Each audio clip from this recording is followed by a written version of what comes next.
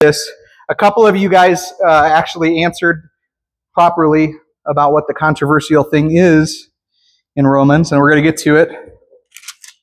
So, all right, let's pray, and then we'll get started. Jesus, thank you for today. Thank you that we could come together once a week and study your word and fellowship, get together, and just enjoy each other's time, Lord. I just pray that we can all focus and receive your word, that it would make sense to us, that it would be easy to understand, and that it would be hidden in our heart, Lord. As your word says, I will hide your word in my heart that I might not sin against you. That's the hope, Lord, is that you just expand our knowledge and our understanding through these studies. In Jesus' name, amen. All right. Okay, cool. So we left off with verse 17 last week, and we're actually going to cover a little bit of that. But what I'm going to do is I'm going to read through the verses with you guys first, and then we're going to go in and talk about them, okay? So starting at verse 18, here's what it says. It says, "But God shows his wrath from heaven against all sinful, wicked people who suppress the truth by their wickedness. They know the truth about God because he's made it obvious to them. For ever since the world was created, people have seen the earth and the sky through everything God made. They can clearly see his invisible qualities, his external power and divine nature. So they have no excuse for not knowing. Yes, they knew God, but they wouldn't worship him as God or even give him thanks. And they began to think up foolish ideas of what God was like. As a result, their minds became dark and confused. Claiming to be wise, they instead became utter fools. And instead of worshiping the glorious, ever-living God, they worshipped idols made to look like mere people and birds and animals and reptiles. So God abandoned them to do whatever shameful things their hearts desired. As a result, they did vile and degrading things with each other's bodies. They traded the truth about God for a lie, so they worshipped and served the things that God created instead of the Creator himself, who is worthy of eternal praise." Amen. That is why God abandoned them to their shameful desires. Even the women turned against the natural way to have sex and instead indulged in sex with each other. And the men, instead of having normal sexual relations with women, burned with lust for each other. Men did shameful things with other men. And as a result of this sin, they suffered within themselves the penalty that they deserved. Since they thought it was foolish to acknowledge God, he abandoned them to their foolish thinking and let them do the things that should never be done. Their lives became full of every kind of wickedness, sin, greed, hate, envy, murder, quarreling, deception, malicious behavior, and gossip. They are backstabbers, haters of God, insolent, proud, and boastful. They invent new ways of sinning, and they disobey their parents. They refuse to understand, break their promises. They're heartless. They have no mercy. They know God's justice requires that those who do these things deserve to die, and yet they do them anyway. Worse yet, they encourage them. They encourage others to do them too. Okay, so this is going to be a heavy one. We're going to jump into this a little bit. It's going to be a little bit different format than I'm used to. I'm trying to be a little bit better about not reading everything directly off of here, so that I can be more interactive with y'all as I'm teaching. So we're going to start with verse 18. It says, "For the anger of God, or for the wrath of God, is revealed from heaven against all ungodliness and unrighteousness of men who by their unrighteousness suppress the truth."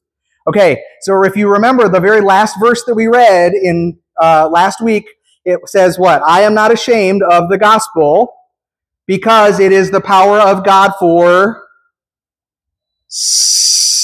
salvation." All right.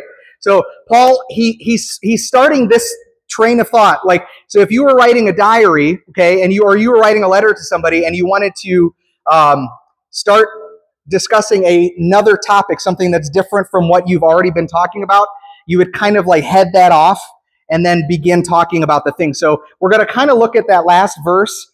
"I'm not ashamed of the gospel. It is the power of God for salvation."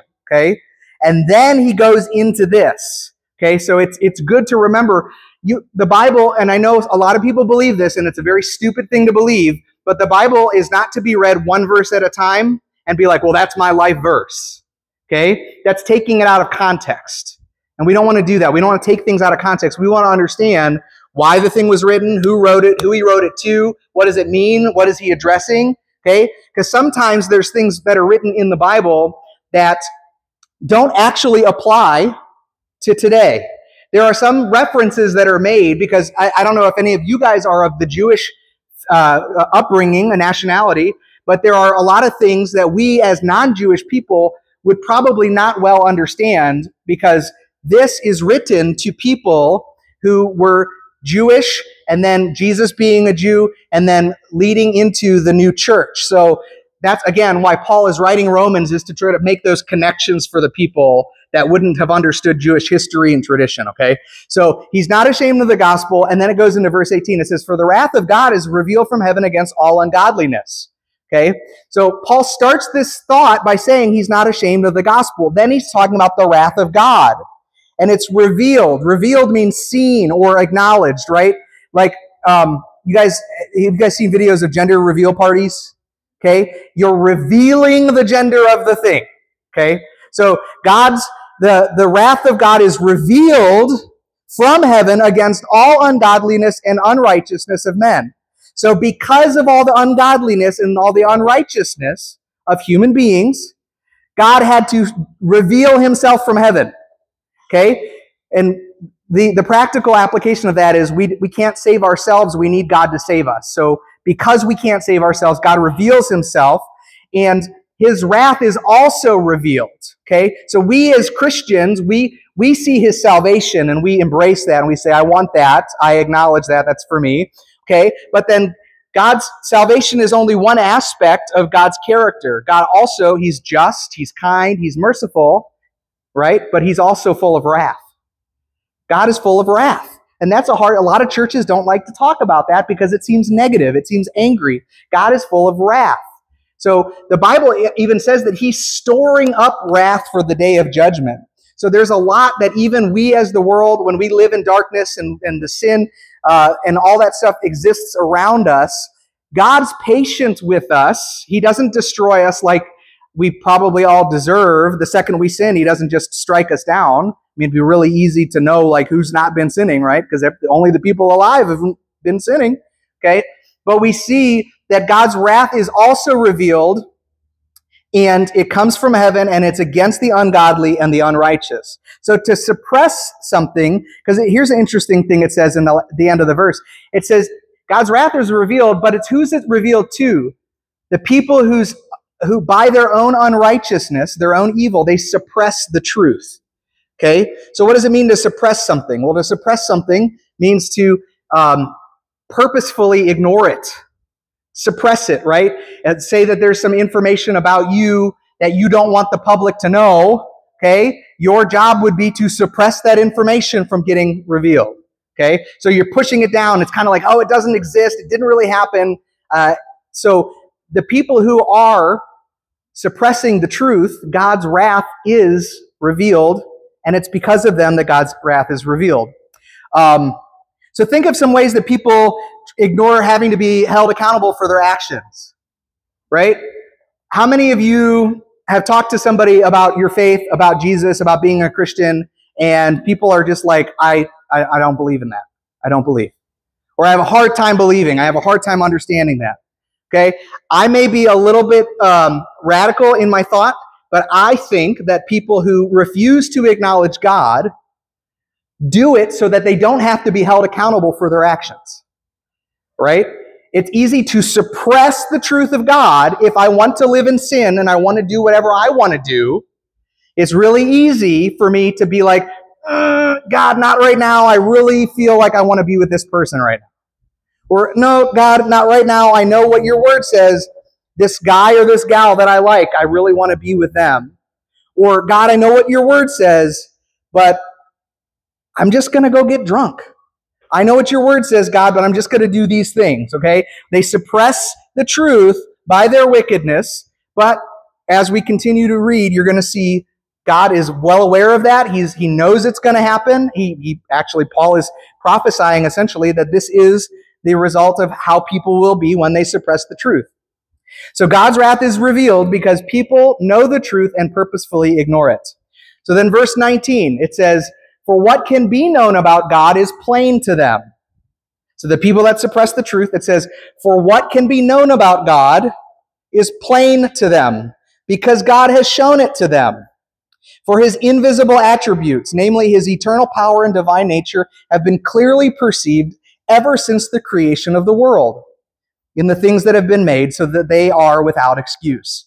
Paul is making the argument that every single person, no matter how much they're trying to suppress the truth, every person on earth acknowledges that there is a good and there is an evil. You don't have to be a Christian to look out in the world and be like, there are some evil things happening out in the world. Okay? The problem with relative truth is that we have 19 people, 21 with Rachel and I included. We could have 19 different versions of truth in this if we subscribed to relative truth. Okay? But relative truth may get you so far, but absolute truth is what's going to get you. This is God's revelation in the Bible is absolute truth. That's how when we put on those lenses of our Christian worldview, things make more sense to us because God reveals it to us. So an example, and I've used this before, of absolute truth is the law of gravity. If I drop this Bible, it's going to fall on the ground. There's not a scenario in the world without interruption, of course. Somebody could catch it, somebody could dive up here to grab it or whatever. But without interruption, the absolute truth is that this Bible, when I let go of it, is going to fall. Now, I'll tell you what, when I let go of this, if it stays floating, we're going to form an orderly line and we're going to leave this room and we're going to go because the place is haunted. No, I'm just kidding. Okay, so absolute truth says it's going to fall. It fell, okay? Now, it doesn't matter how much I want to argue against this falling. The absolute truth is it will fall, okay?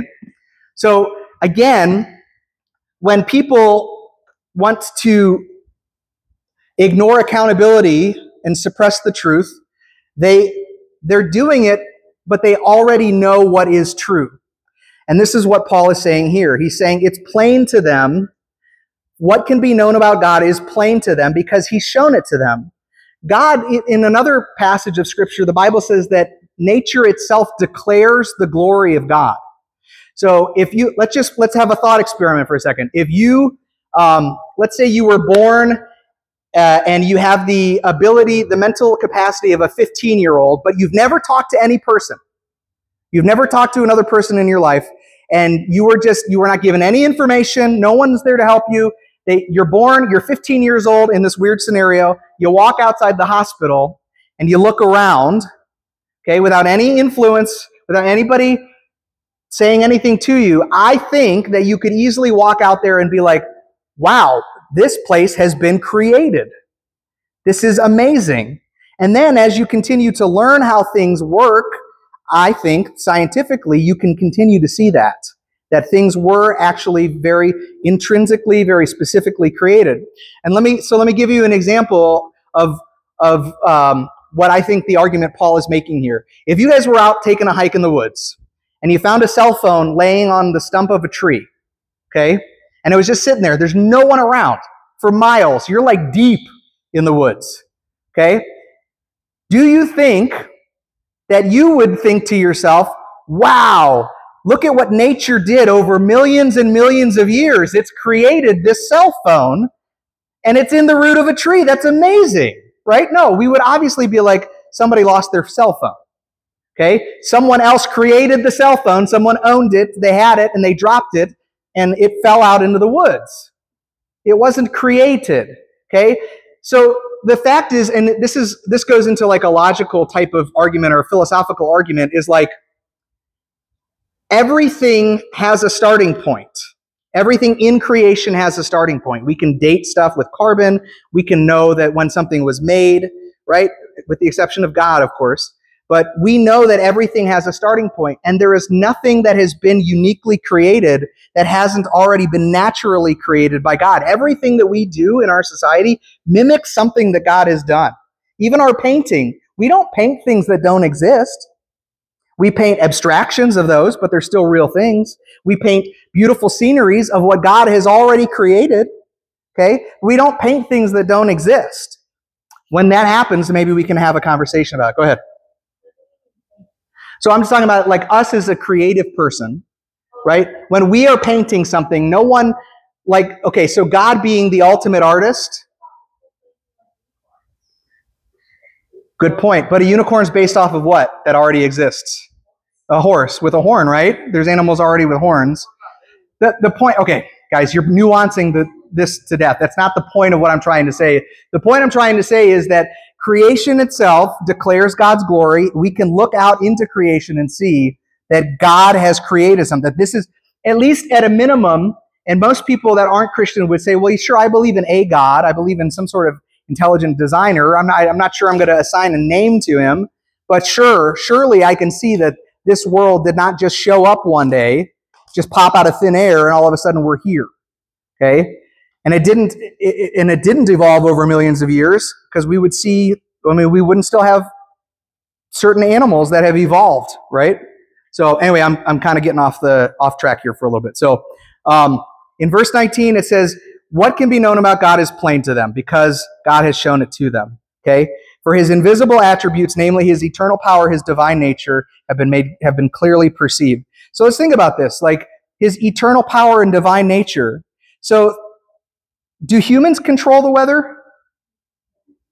We're trying to, right? I'm sure we're trying to. I know that they do like cloud seeding, where they can put, moisture in the air to try to get it to rain in places where it's not supposed to, or it doesn't normally rain.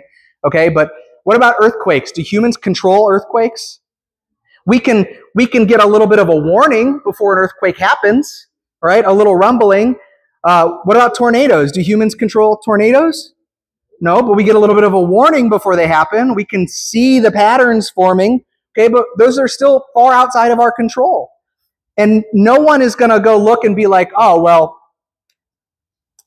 somebody clearly is up there controlling that tornado and making it happen, right? Like that would be a little bit crazy, unless, of course, they're talking about God. So what about the sea? Can humans control the sea? Can we control tsunamis from happening? No. So since the beginning of time, that's what Paul's talking about, the eternal glory and God's divine nature. Since the beginning of time, these things have always existed. They've always been a sign that something is going on in the world that is far outside of my control. Someone is in control of these things, and it's not me. You guys, any of you guys watch Young Sheldon? Yeah? So you guys, I think it's in one of the very first scenes of the show where he's sitting outside and he's looking at the stars. And he says, Mom, why don't you believe in God? And then she gives him some sort of an answer. She's like, why are you asking me that? And he's like, do you know that if just 1 or 0.01% of our gravity was different, everything on Earth would smash in and would combine? And if it was different in the opposite direction, everything would float away and fall apart? And he's making the point, which most people would make, is that if the conditions of where we live were just slightly different, none of us would be alive. It's that intricate. Our oxygen levels, the way that atoms combine and collide with each other, it's all very specific. And it's not, the point I'm making, and the point I think Paul is making, is it's not accidental. The world we didn't just take a bunch of dice, roll it out and be like, okay, that's the perfect, we're just going to go with that one. Like, it was very carefully planned. We need a certain amount of oxygen to live. We need water to live. We need food to live. All of these things are outside of our control, right? And it points to there being an intelligent designer. Even the things made with scientific advancements. So think about this too. With scientific advancements, we have been able to see even more detail how carefully God made everything. So, for example, they've been recently studying the human eye, and they're coming to find out that there are so many factors about the human eye and how it works that if just one of them is off, you lose complete eyesight, right? And it's so the idea is that for this to have evolved over time to where we have what we know is the human eye right now, it would have been decades and decades, if not millions of years, of people with no eyesight. That it just suddenly finally evolved into our ability to see. Okay, verse 21. It says, for although they knew God, it's talking about those people that he's turned them over to, that are suppressing the truth. They did not honor him as God or give him thanks, but they became futile in their thinking, which means empty or foolish, and their foolish hearts were darkened. Claiming to be wise, they became fools and exchanged the glory of the immortal God for images resembling mortal man and birds and animals and creeping things. So again, Paul, what he's saying is they have no excuse because they know God. Everyone knows that there's something outside of themselves. They choose instead not to honor him. And because of that, because they don't honor God, God allows their hearts to grow darker and darker and darker. Okay? There's two things that happen when you are confronted with the truth. You either draw closer to it or you push it further away. And this is why in the book of Hebrews, the author says this. It is impossible for this is Hebrews 4:6. It is impossible for those who have once been enlightened, who have tasted the heavenly gift, who have shared in the Holy Spirit, who have tasted the goodness of the Word of God and the powers of the coming age, and who have fallen away, it's impossible to be brought back to repentance. To their loss, they are crucifying Jesus all over again and subjecting him to public disgrace. Land that drinks in the rain, often falling on it, and that produces a crop useful to those for whom it is farmed, receives the blessing of God. But land that produces thorns and thistles is worthless and in danger of being cursed. So there is real physical danger to rejecting the truth. Now look, God is not going to force any of you guys to serve and believe in him. Okay? God isn't going to come in here and he's not going to say, make a choice right now or go. Okay? He's going to allow you to make mistakes. He's going to allow you to make certain life decisions that he knows are not going to be good for you. Okay? For those that God loves, the Bible says that all things work together for good for those who love the Lord. That doesn't mean that all good things happen. It just means that everything happens to everything that happens to us who love Jesus, God is doing something in that. It's for our good, even though it doesn't feel good. Okay? So there is a real danger in rejecting the truth, because the more that you do it, the further and further away you are going to go from God. And so then in back to verse 21, where it says, they worship the things, they exchange the glory of the immortal God for images resembling mortal man, birds, animals, and creeping things. This is Paul basically saying they've created statues and idols to worship. And we see this in the book of Genesis when Israel is freed from Egypt and they're making their way, and God is going to give Moses the 10 Commandments on the mountain. Moses goes up. He's gone for an indeterminate amount of time. He comes back, and what are the people doing? They're worshiping a golden cow. They're around this cow saying, this cow brought us out of Egypt. This cow rescued us. Even after all of that God had done, releasing them, setting them free, having a fire by night in the sky to guide their way, and pillars of smoke during the day, all of that, and yet they still went to go worship a golden cow. That's not unique to Israel, guys. That's us. That's human beings. Okay? We could be in church praising and worshiping God, and the second we get home, it's like, I got to get back in making money. I got to get back into my relationships. I got to do we idolize things all the time. We're prone to make idols over and over again. We can worship our families. We can worship our relationships. We can worship our friends. We can worship politics. We can worship the condition of the world around us. There's so many things, money, all of that. These are all created things that people choose to worship instead of God. It's like, duh, dummy, God is there. You don't have to worship these things. God is the giver of all things. Okay? So then verse 24, it says, therefore God gave them up in the lust of their hearts to impurity, to the dishonoring of their bodies among themselves, because they exchanged the truth about God for a lie and worshipped and served the creature rather than the Creator. So he gave them up. Listen, God is not being passive here.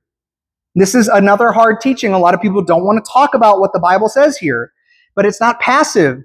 God actively gives people up that reject the truth.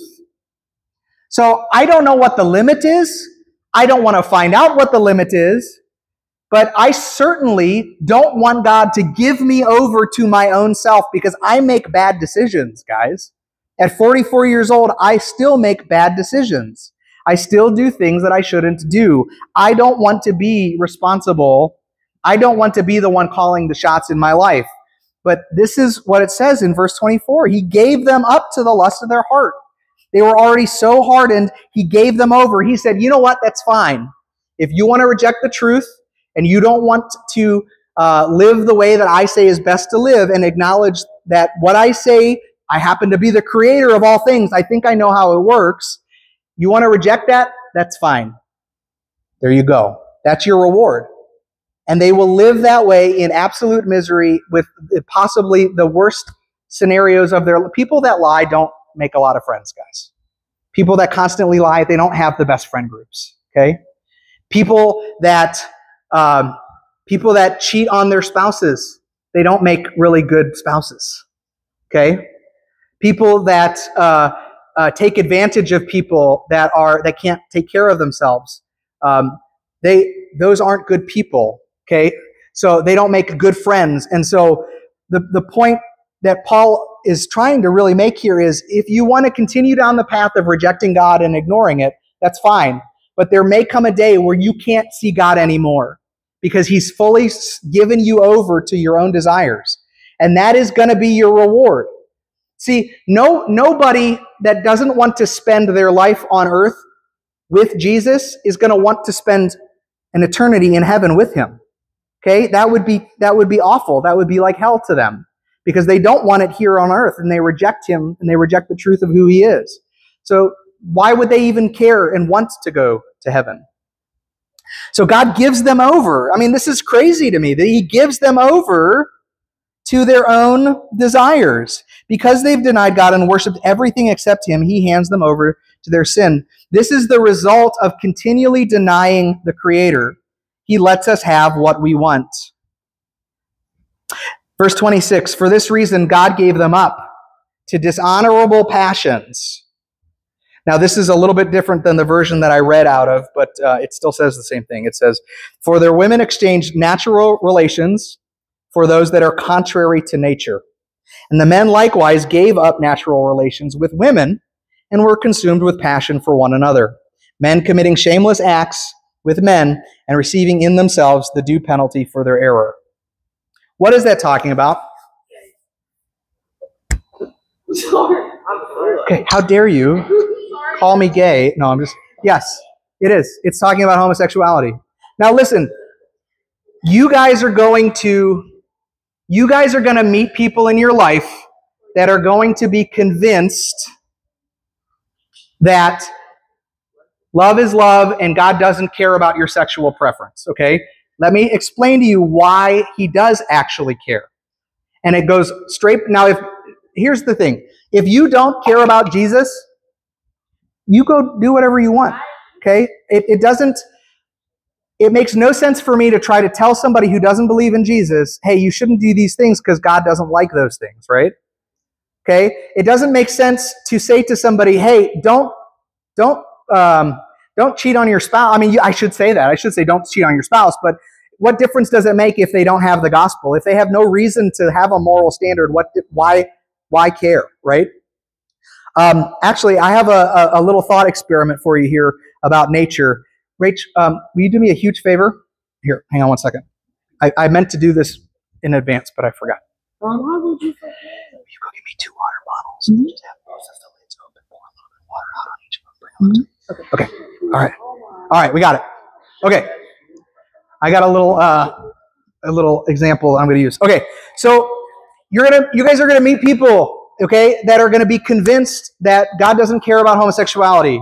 Okay, and they're going to make really good arguments for you too. Some of them are very smart.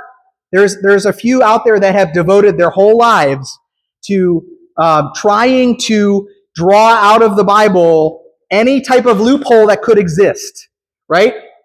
But the honest ones, the ones that are pro-homosexual evangelists, most of them will tell you that it's not in the Bible. I just don't care. I'm going to do what I want anyway.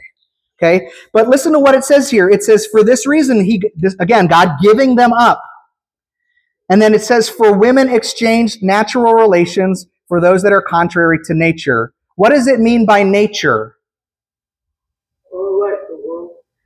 Yes, but a little bit more. Give me, in relation to God, what does it mean by nature, particularly where it's saying this? Thank you. People of the world? Okay, when the Bible uses the word nature, it's talking about things that come naturally because God made it that way, okay? For example, no matter how much surgery you get, a man is not able to give birth to a child because a man does not have a womb, okay? So a biological man is unable to, scientifically, to give birth to a child. It is not natural for that to happen. It is natural for a woman who has a womb to give birth. Okay? So when we're referring to nature and natural, we're talking about God-intended design. Okay? So when it says that they gave up natural relations, God-intended relations, for those that are contrary. Contrary means opposite or against. Okay? It's against nature. Contrary to nature. Okay? So when someone wants to come up to you and be like, dude, the Bible doesn't talk about homosexuality. It does, actually. You actually have to remove the words of Paul from Scripture to maybe make a decent argument. But then you would be removing like 75% of the New Testament by doing so. Okay? So, again, nature, and I know, look, I understand that this is a hard topic. I understand that there may be people in here that have differences of opinions on it, okay? I'm telling you what I believe to be the absolute truth in Scripture, okay? So your opinions on those things, if that's what you want your opinion to be, that's fine, but don't pretend to follow what Scripture says, okay? Don't pretend to be a Christian if you aren't going to take all of what the Bible says. So it says the natural thing. So then, for this reason, meaning that they continually reject God and they deny that He is righteous and that He is the Creator who should be acknowledged and worshiped. So God gives them over to their passions, and many of those passions are contrary to nature. Men and women gave up natural relations with each other. So there is a natural relation, because Paul wouldn't refer to natural relations if there wasn't a natural relation. And the natural relation we know is found in Genesis. When God looks at Adam and He says, it's not good for man to be alone. And He gives him a wife, somebody to come alongside and to help him. Again, it's not a power dynamic. It's not the man is better and the woman is better. It's that the man isn't complete until the woman comes along. Okay? It's not a power shift. It's not man is just better or women is just better. Okay? It wasn't good for man to be alone, so God brought him a helper. And that helper is someone to come alongside. And the prime example of that is my wife and my relationship. We've been married for 23 years, and I wouldn't be able to do the things that I do as a husband or as a man if I didn't have my helper. That's right. So one more thing. Okay, well, I didn't do that for cheers. All right, guys, we're getting divorced. Never mind. Just leave it alone.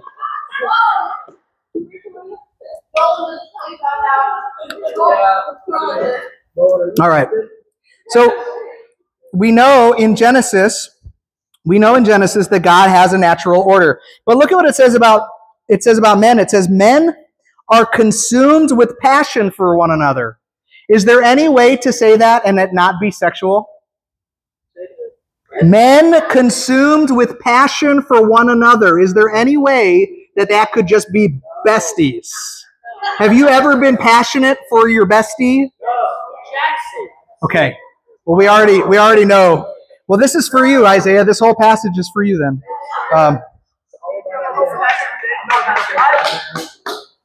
But I mean, again, you have to really do a lot of mental work to try to make this mean something that it doesn't actually mean.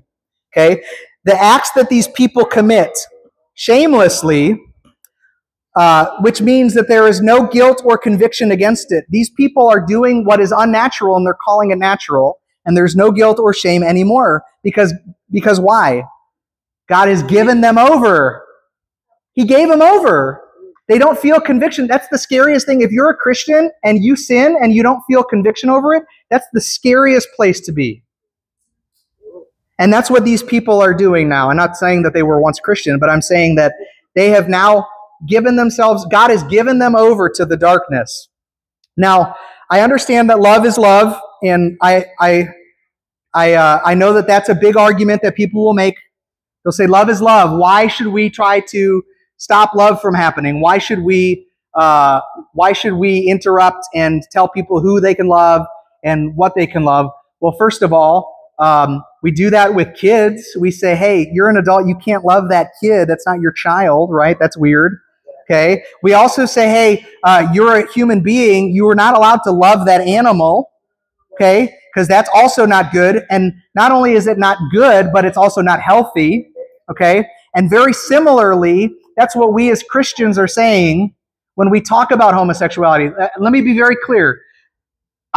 If your attitude towards a homosexual person is hatred, you've already failed. Okay?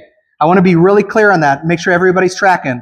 If your attitude towards homosexuals is hatred, you failed the test. Okay? That's not what I'm saying here. You can very easily love and have compassion for a person and not give approval to their sin. Okay?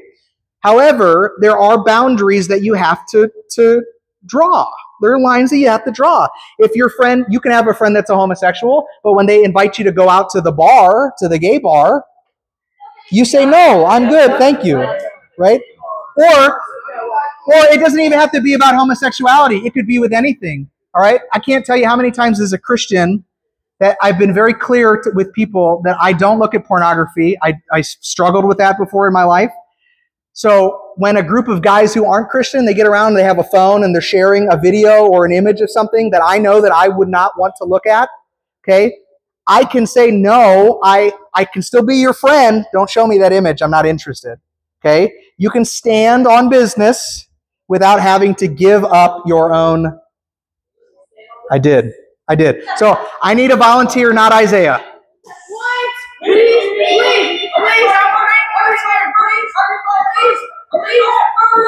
No.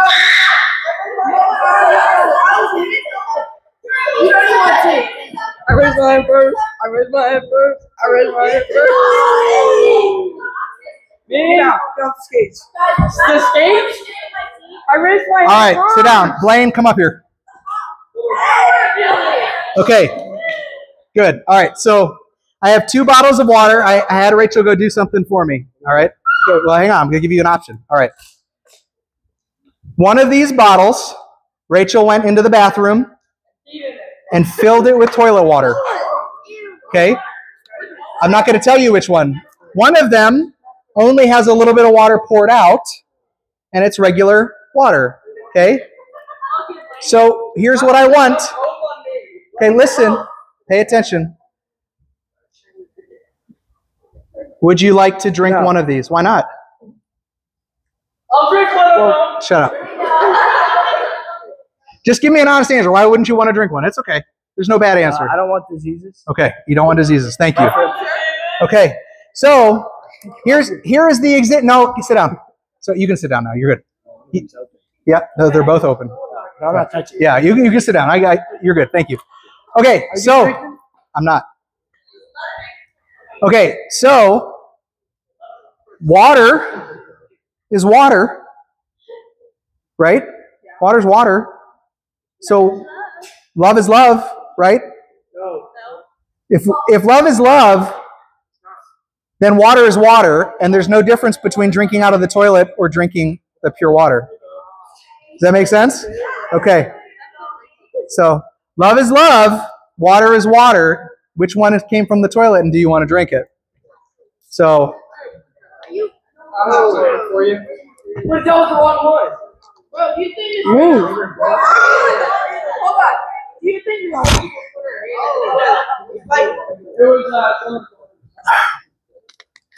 I think this was the toilet one. It wasn't toilet water, guys. But I did swallow really wrong. And it was so cold that it's like shocking my heart right now. Holy cow. I know. Whoa, not having a heart attack. All right. Okay, so again, I think this made sense, right? Love is love, water is water. Don't drink toilet water. But really, look, from a medical perspective, there is actually a lot that you can get from having homosexual sex. Whether it's with a guy and a guy or a girl and a girl, there's like a list of diseases that are easily to get. On top of it, here, actually, you guys want to know a crazy little fact that I noticed recently? When was the last time y'all were in Walmart? Say within the last week or two. Okay. When you're walking down, if you're in the pharmaceutical aisle where there's like makeup and stuff, but there's also like toothbrushes and toothpaste, here's what I want you to pay attention to, because this is what I've noticed. There has been an increase in the stocking of adult diapers. And they're starting to use, pay attention, listen, 10 years ago, if you were to buy a package of adult diapers, you would see a person that looked like grandma or grandpa on the package. They were marketing to those people. The reason that there is an increase in sales of adult diapers is that there is an increase in homosexual sex. And God has not, they have to, because they can't hold their feces in, brother. After you have had, if you've had enough homosexual sex, this is not going to be able to stay contracted. And see, and we want to talk about nature. I know this is gross, guys. I get it. I understand, but this is the truth. We're talking about natural things. Okay? The reason it's unnatural, or one of the effects of it being unnatural, is that little muscle does not stay tight forever. The man-on-man muscle.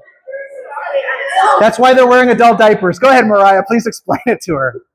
But listen, next time that you're in Walmart, go look and see what the adult diaper section looks like.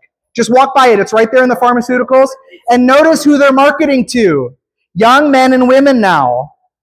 They're marketing to it. So there's been an increase because homosexuality has become an acceptable part of society now.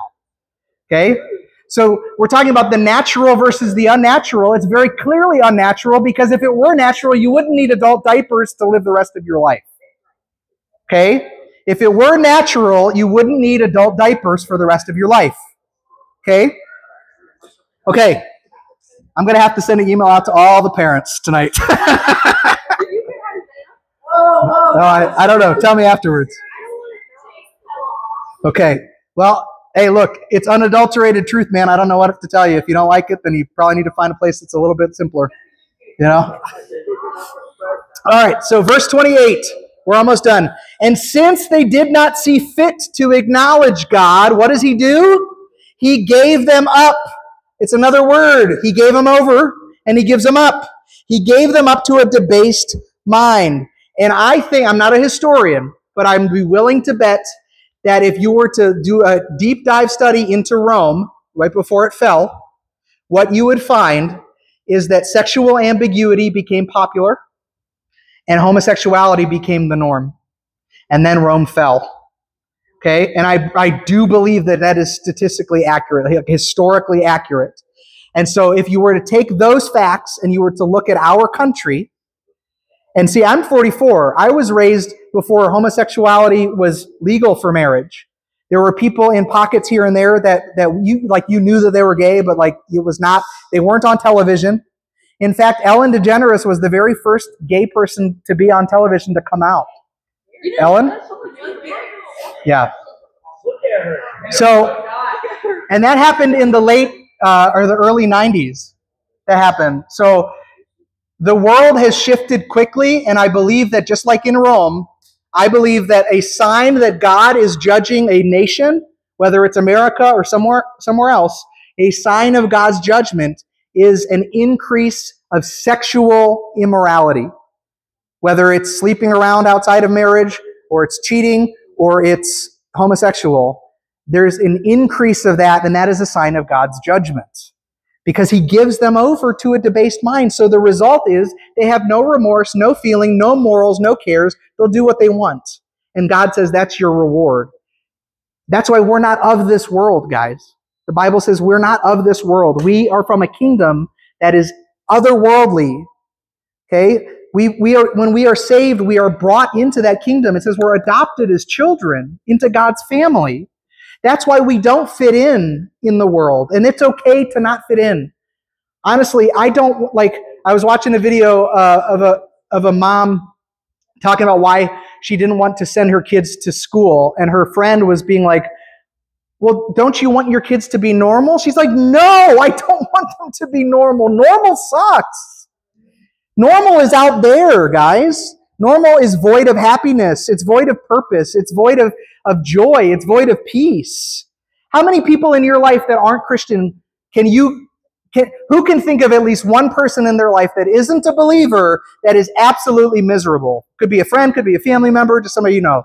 Who can think of more than one person? Keep your hands up. Who can think of more than two people? Dude, the world is miserable, guys. It's okay to be weird. It's okay to not fit in. It's okay to do you and be that way with Jesus.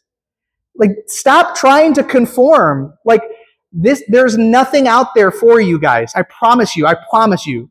If you think that I might be wrong, I've lived a life and I've experienced a lot of the world. I promise you, being with Jesus is the best thing that I've ever done.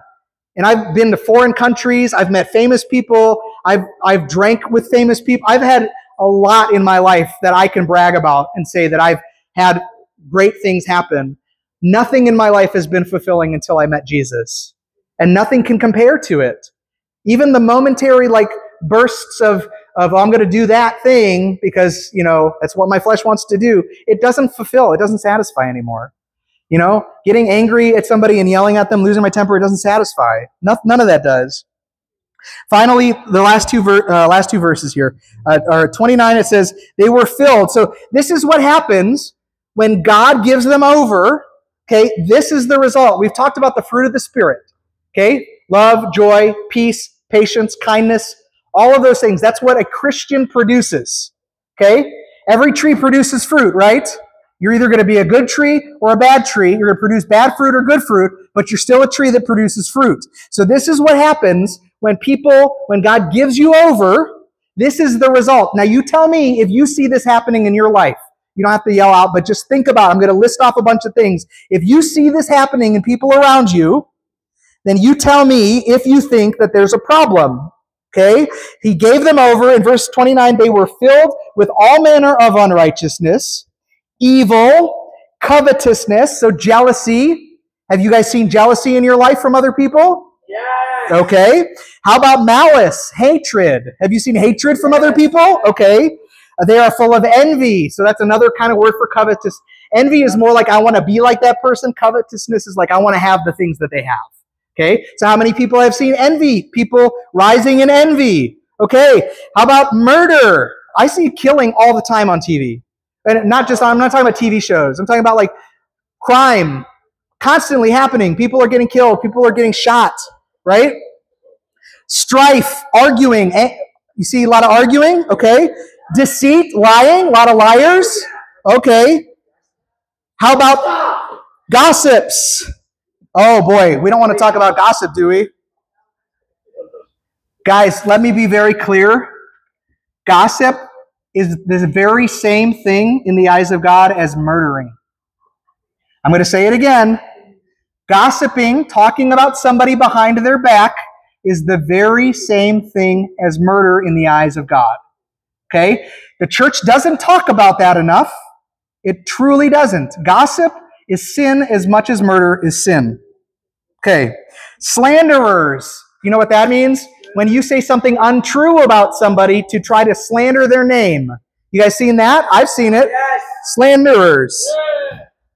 Haters of God. I've seen a lot of haters of God. Okay? Haughty and boastful. Ego, pride, a lot of that. You guys seen a lot of that? I see a lot of that. Inventors of evil. Isn't that a weird term? Inventors of evil. So the evil that they already do, it's not even enough to satisfy, so they have to invent new ways to be evil. That's crazy. That is insane. Disobedient to parents. Oh, whoa. That's thrown in there? That's crazy. Disobedient to parents. Now listen, let me be very clear. Not every parent is going to tell you something that is good for you to do. Okay? I know that there are parents out there that don't have some of their kids' best interests in heart. Okay?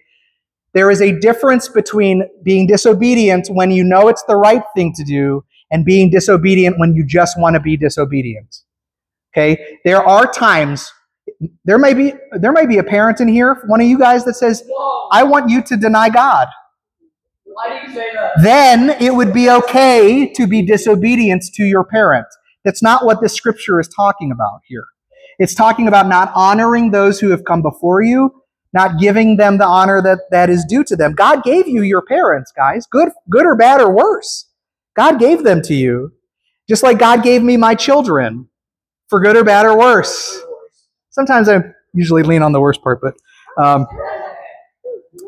foolish, faithless, heartless, and ruthless. It's starting to sound like a Kanye song. Why you gonna be so heartless?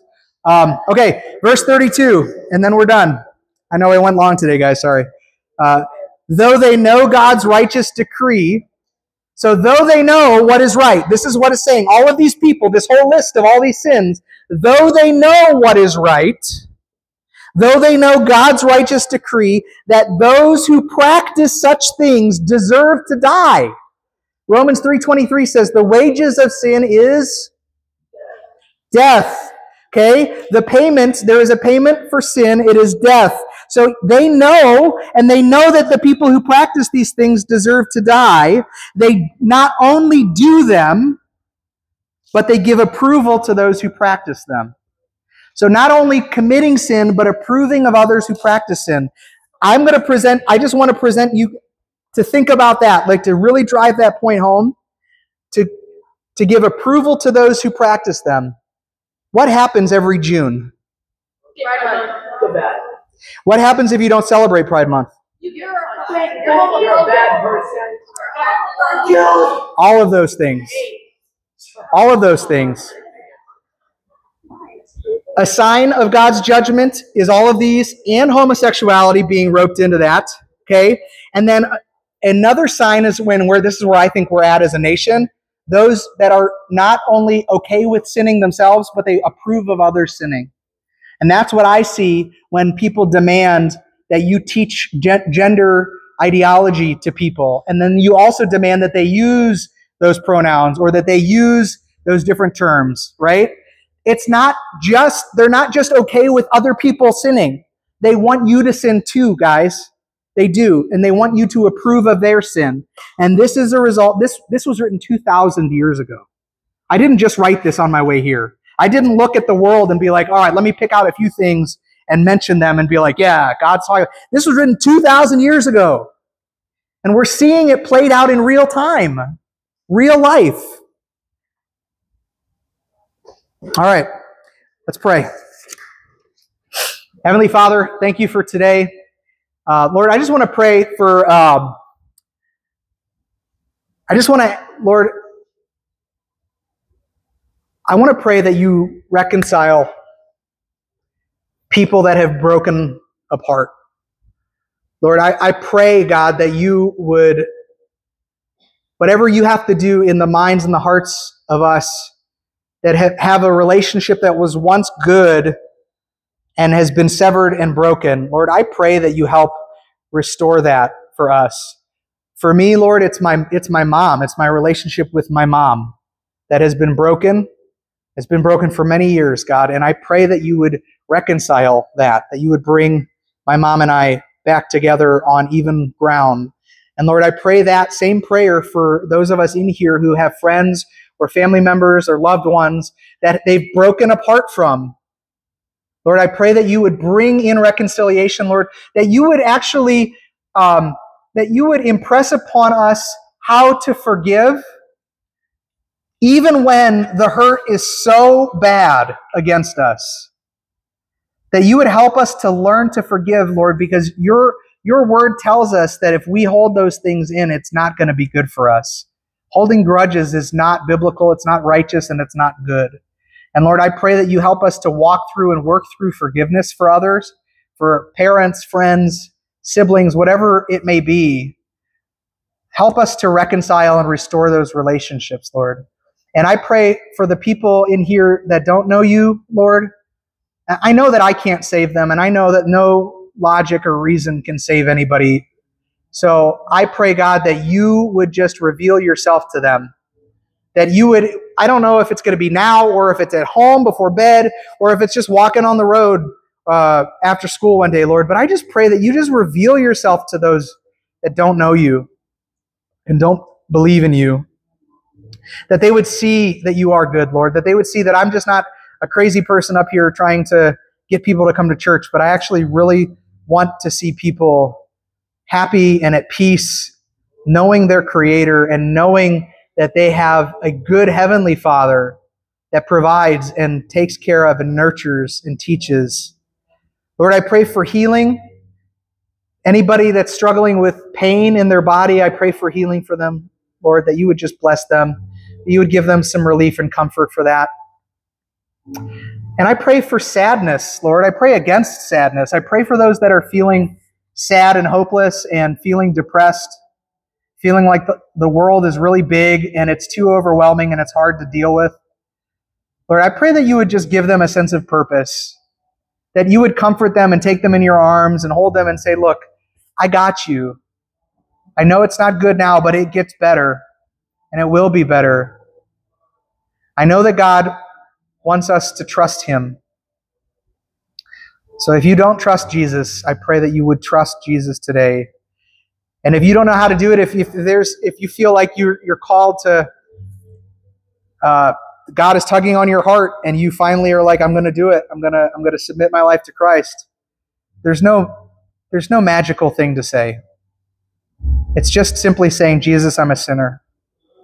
You saved me. You died on the cross for me, and I believe you.